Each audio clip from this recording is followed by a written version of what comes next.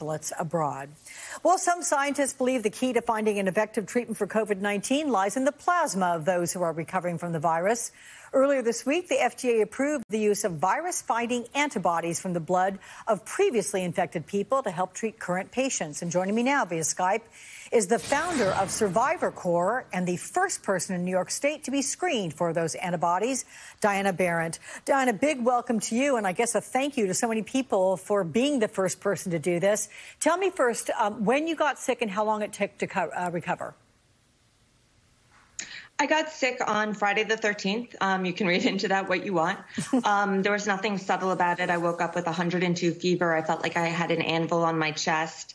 And I was fever-free after about 4 days. Some of the symptoms did linger, but I was definitely one of the lucky ones who was able to recover at home with Tylenol and Gatorade. So I feel incredibly blessed, but I had a typical experience. And so I hope that gives hope to those people out there who are suffering at home through it right now, because it can be miserable and is quite scary. So You're looking at the face of somebody on the other side. Well, and that is a great face to see, looking so healthy and well. But the possibility of becoming a donor, how did you hear about that?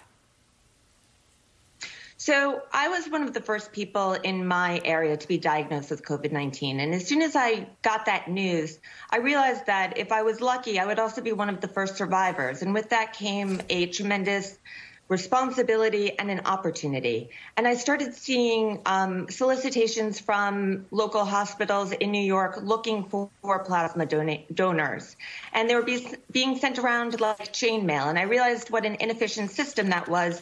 And we needed to create an efficient platform to connect survivors with these research opportunities, and not just for donating plasma, but your previous guest talked about the study going on at University of Minnesota, I believe. That is posted to our public Facebook page. It's a public group open to everybody called Survivor Corps. And we are updating it daily with every research opportunity around the country to serve as a matchmaking service and make it as easy as possible for these research institutions to use us to stem the tide of this pandemic and save lives. For every plasma donation, 3 to 4 lives can be saved. Yeah, well, I hope Dr. David Boulware is listening to this, because he was still looking for some of those who would be able to be part of this study. He posted it this morning. He will be flooded soon. Excellent. Well, good.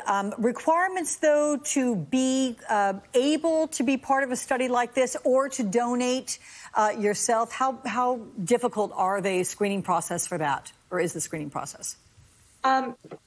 It's an interesting question. It really varies from study to study. For a plasma donation, they're really looking for people who are ideally at least 2 weeks symptom-free, but really ideally 28 days. We are seeing that the virus is still showing up in people's bodies, even after 2 weeks symptom-free. And the longer you wait from the resolution of symptoms, the higher the count of antibodies are in your body. So when I contracted the virus, my body naturally created the antibodies to fight it off.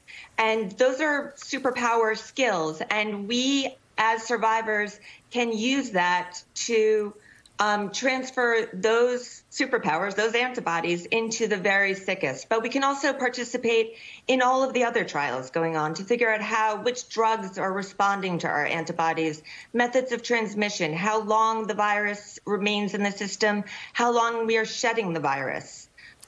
We can answer the questions that will move science ahead.